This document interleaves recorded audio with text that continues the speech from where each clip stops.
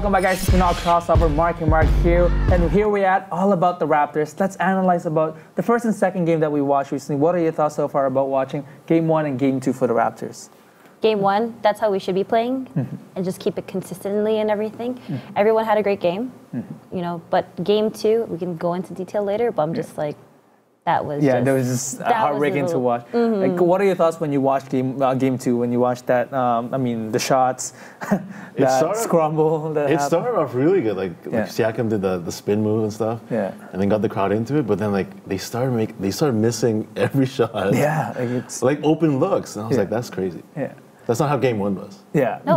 Like, what did you like about Game 1? Like, what was the thing that you liked the most about it? Is it the defense? Is it the way they shared the ball, like the move the rock? Like, what was the thing that stood out to you when watching Game 1 against the Sixers? I'm more of the, like, I enjoy watching more of, like, offense plays.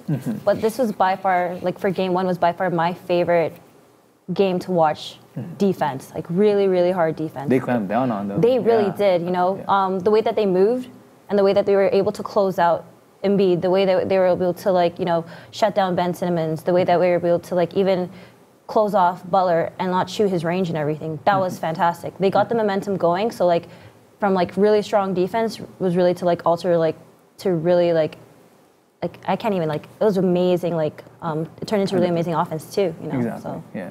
Like, what was the difference in Game 2? Is it just because the Sixers just played much better, or is it just the Raptors just didn't hit shots? Like, what was? Yeah. What did you see?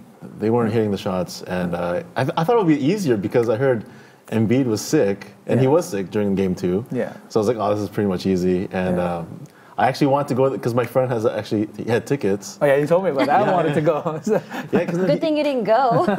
Yeah, no, because he asked me to go Game 1 on Saturday, but I had a show in Bradford, so I was like, no, I can't make it. But then Monday, I didn't have any shows, so I was like, oh, I want to go to that game. But luckily, I didn't, because it would have been so bad. That would have been really disappointing. How did you feel when Lowry was kind of taking that ISO game against Tobias Harris and kind of lost the basketball? Like, did you guys kind of just like stop your last heart? play? Yeah. Oh my God. Can't be playing that kind of ball. Yeah. You can't be playing that kind of game there. Yeah. Especially Tobias Harris can be able to guard you off from the ISO. Exactly. Like, he's good, like, defensively and everything, too. I just felt like we couldn't be able to finish the shots. Yeah. Danny Green couldn't, you know, the corner threes. Those are his shots. He couldn't even bank those shots.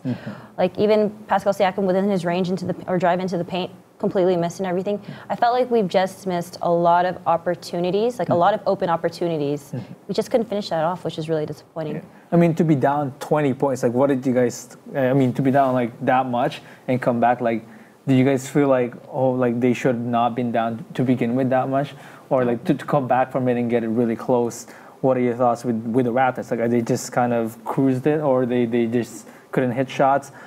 What about the fact that, I mean, Kawhi kind of carried us through? Like, do you feel like this is how we should go about facing the Sixers? Just literally let Kawhi handle and just like carry us. No, but they can do it because round? I've seen them come back from the regular season, so this is normal for them. But yeah, just the open looks like Philadelphia. I don't think they played better than us. No, I think they we didn't. just played not as good. Yeah. I just felt like we were more at fault with the game rather than for them, because I felt like it was the same kind of defense, the same type of, like, the way that they pressured us. It was the same thing. Slight adjustments and everything, too. I mean, come on, like, Brett Brown has probably the worst decisions when, like, who did he put in? Yeah. Ennis. He put in Moose at one point. Who would you guys expected that to, like? I did not. Who didn't expect But that? Moose was hitting the shots. Yeah. Moose was hitting the shots, and they gave him the foul too. And I'm just when they brought him to the line, I'm just like, are you really serious? You're gonna let this man? You're gonna give the man the shots? Yeah. Really? And speaking of that, I mean, the bench of the Sixers showed up, like James Ennis, like you mentioned, Greg Monroe. What about the Raptors? Like, remember, we were talked about as one of the deepest team with a really good starting bench when we had DeLon Wright, we had Norman Powell, and we had Van Fleet coming off the bench, Jonas Valanciunas. What can we say about the Raptors bench? Because they didn't show up that game. Like, is this going to be something that we should be worried about? And I even talked this from last episode too. We had more depth. Yeah. We could be able to rely on them. Yeah. Van Fleet didn't even show up. Yeah. Like, he came in with nothing. At what, 0%? Plus minus was completely nothing. Like, and he came into the game too. So like, that was by far really disappointing. Very disappointing on my end. So yeah, that's how I felt. Yeah. Like one of those moms. It's just like, It's just kind of I couldn't. When is Anobi coming back? I don't think he's gonna be. I think he's gonna be missing the whole series, and possibly the whole postseason. Oh, really? And do you think this is something that's always about to mention that? Like, do you think this is something that's going to affect him, because he could be a player that could guard a guy like Jimmy Butler, who really showed up that night and hit clutch buckets. I mean, that pull-up three that he did and a couple of shots that he was just giving like the Raptors every answer to everything that we did. Yeah. Yeah. So how much do you think we're gonna miss a guy like Anunoby? Because now you can have Danny Green, you can have Kawhi, you can have him guarding all of their wing players, literally like Ben Simmons, Jimmy, and Tobias. I feel like he would. It does play a factor now that he's not, like, he's sitting out for the rest of the season. Especially when it comes to like coming in off the bench and everything. Because like if you just see him during the regular season, you know, he did put in some percentage, or like he put in some input within winning the team, right? Within making those wins for the team. But our bench is still good. Like we still have Serge Ibaka. He made a couple of mistakes in game 2, but I think if he performs well, and then playoff Norm, comes back. He's come back for sure. Let's hope. Let's hope playoff Norm comes back. No more GoDaddy Chris. Like it's just, I can't. They're there. Like they're talent. Like we have. I think we have more the deeper talent.